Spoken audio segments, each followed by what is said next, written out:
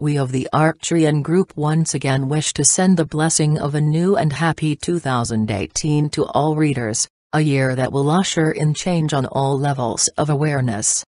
Personal as well as global change cannot help but manifest as the result of increasingly evolved states of consciousness, consciousness being the substance from which the outer scene is formed.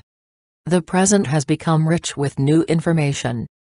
You have come to assist in the birthing of a higher world consciousness through attaining, and then adding light to the consensus consciousness. We, the Arcturian group, as well as many, many others, are standing by to help with this. Do not get discouraged or fall into the belief that it is an impossible job, for the burden does not fall only to the few awakened ones. You are never alone. A few serious seekers have become overwhelmed and discouraged as they look out on a world that seems to be getting worse instead of better. These dear ones have come to believe that evolving the three-dimensional system is their personal responsibility and that they have failed.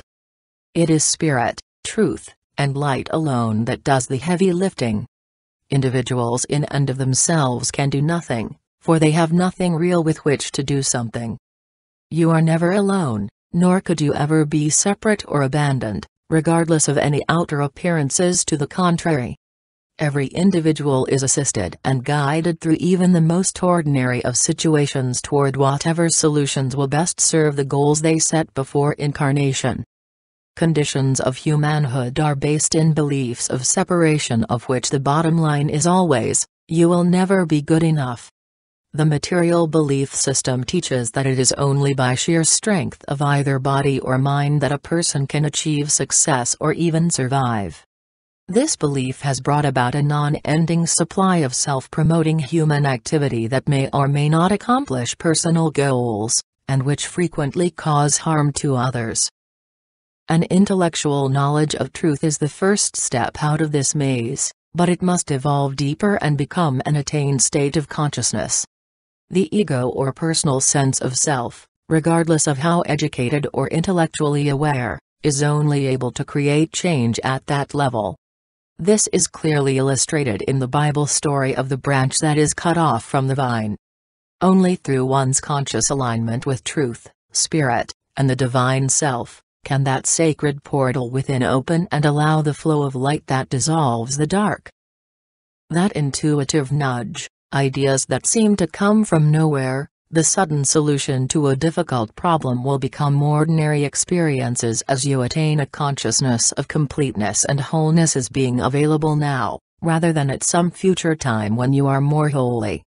Learn to trust, always remembering that you are not simply a physical being who must struggle to survive by your wits, but are rather a spiritual being of light briefly on earth to experience separation, learn from it, and share with others who are also seeking. We wish to speak to the concept of money. Regardless of what country you live in, money represents a material interpretation of spiritual abundance, completeness, wholeness.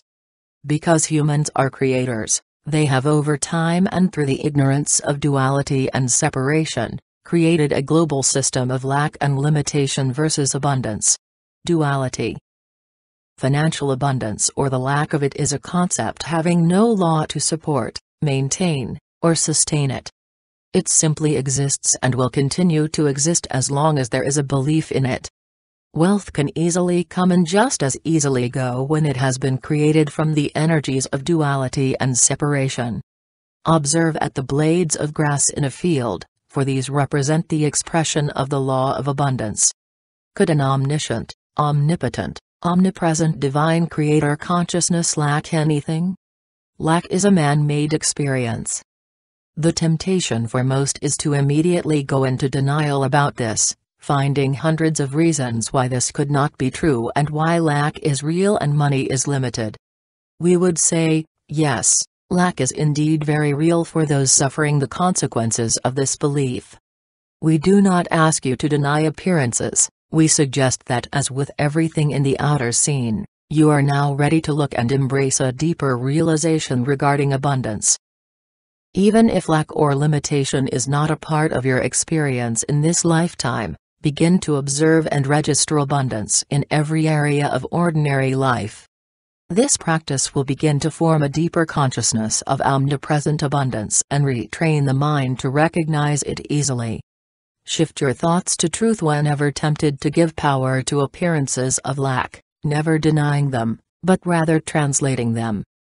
The belief that a bomb-proof shelter or plenty of diamonds and gold constitutes safety and supply, will act to perfectly create separation from true safety and supply. Instead of dwelling on what you do not have or wish you had, begin to take note of the ordinary forms of abundance you see around you, someone's nice clothes, or a beautiful home, the infinite forms and varieties in nature, and whatever comes to your awareness. Through acknowledging without emotional attachment the infinite forms of abundance all around you, you develop a consciousness of abundance. The mind will begin to automatically respond to and integrate abundance as a never-present reality, which with time, becomes a new and higher state of consciousness. As you reprogram your mind to think abundance instead of lack, begin to express gratitude for everything in your life. Simple, ordinary things such as a dog's wagging tail when he sees you, the neighbor's hello, or an unexpected hug, are easy to disregard as being ordinary and unimportant, but they are forms of abundance, which when acknowledged as such, will serve to reprogram the mind away from thoughts of scarcity and into I have. There are many simple and basic ways to get the abundance energy flowing, like giving away things you no longer use or need, or dropping a coin or two, however small, into some donation jar. When these things are done with the realization that it is not the amount of the donation that is important, but rather the awareness of the infinite source of it, you will be expressing abundance on a much higher level and it will begin to multiply. Begin to pour physically, emotionally, mentally, and spiritually through a consciousness of I have, because I am. When you pay bills, do it in an awareness of your payment as not coming from you personally, because in and of yourself you have no abundance, but rather that it is flowing through you from an infinite source. You are simply transferring money from your left hand to your right, because there is only one. If you believe that the supply of anything is personally yours, it will immediately become subject to limitation where it can and often does run out. Your work is to attain that state of consciousness that realizes supply as an ever-present flow of divine energy that never will or could run dry. Attaining a consciousness of I have, does not happen overnight, because beliefs of lack and limitation are firmly entrenched in world consciousness as the result of hundreds of lifetimes lived firmly entrenched in the experiences of lack and limitation, as well as with great wealth. However, know that there is not now nor could there ever be a law to support scarcity. This is not to say that once you become aware that there is a law of abundance, you then sit doing nothing, awaiting your personal bag of money to drop from the sky.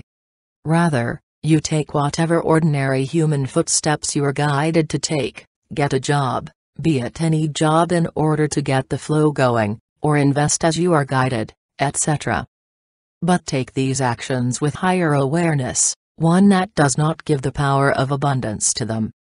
Money or goods that manifest out of an attained consciousness of spiritual abundance can and will reappear if lost, because the substance from which these things were formed, consciousness, is still present. You are creators creating all aspects of daily life according to your attained state of consciousness. Abundance is an ever-present reality. It never changes or becomes non-existent because it is a facet of creator energy, held forever in place by divine law.